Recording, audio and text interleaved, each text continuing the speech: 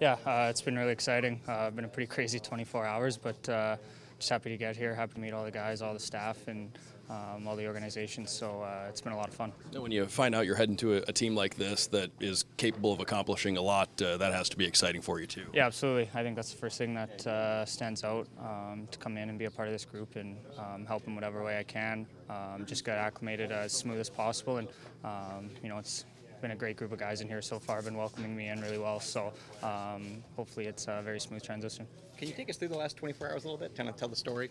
Yeah, just got the call that I was going to get picked up here at like 11 California time yesterday. So once I figured out my flight, it was kind of just getting my bags ready, getting on the plane, and had a red eye last night and got in at about 6 a.m. this morning and showed up to the rink. So it's been pretty hectic. It's a long flight, a lot of time to think. What was going through your head as you're heading over here?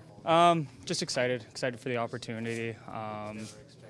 It's like you were saying before with the team that's here, and just being able to come in, be welcomed with open arms is really exciting, and I'm just happy to be here. You only have one practice together, but you're out there with Radko Gudas. Just early impressions, what you guys think you can do together? Yeah, no, very vocal guy. Like, he's helped me out so much out there.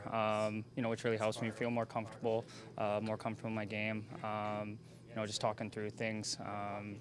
Did some video with the D coach here, and just starting to feel each other out, starting to get some chemistry, and it's going to be a work in progress, but it's nice to get the first one out of the way. What is the biggest challenge again coming in Tuesday, getting on a flight tomorrow, season starts Thursday, just the challenge of trying to get as acclimated as you can in such a short amount of time? Yeah, at the end of the day, it's just playing hockey. I've done it my whole life. Just figuring out the systems and starting to get used to the players and getting some chemistry. That's all it is, really. And how would you evaluate your game, and how would you assess your your start to your NHL career at this point? Yeah, obviously, I've had some ups and downs in Anaheim, and obviously at the beginning of my career, I was obviously planning on staying there, and it just didn't work out. So, I'm happy, really thrilled to come here, and just looking forward to the opportunity.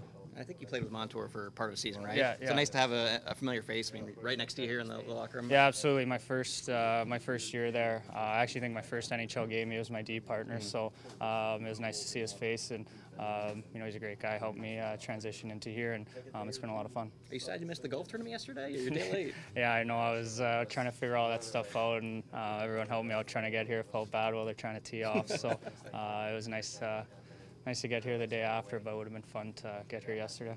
You didn't have to give up the warm weather? Yeah, no, exactly. I was kind of packing up some jackets and stuff like that just in case for whatever happens, and then it's kind of going coast to coast. Pretty crazy, but yeah, it was a lot of fun.